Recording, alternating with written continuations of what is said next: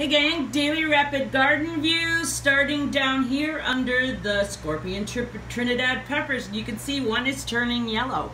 Yeah. Some of the others I think are just starting to take on. Those were the first ones that came up. So now you can see I have it started up over here again. There's more plantlets, more flowers, more peppers have. Hopefully you can see that set up here. Over here is the chocolate habanero. I've been moving things around a little bit, trying to, you can see they're getting a little bit higher. I am trying. I keep pulling them down. I've actually topped it by accident. But if you look here, my first chocolate, my chocolate habanero right there. Look at that one. So sweet. That one is the first one I've seen, although there's a lot of flowers growing up on here. So, you know, we should get a lot more, I'm hoping, but I think you can see the flower right there. Yeah. So here you go. Chocolate habanero over there, and then this is the top of the Carolina Reaper.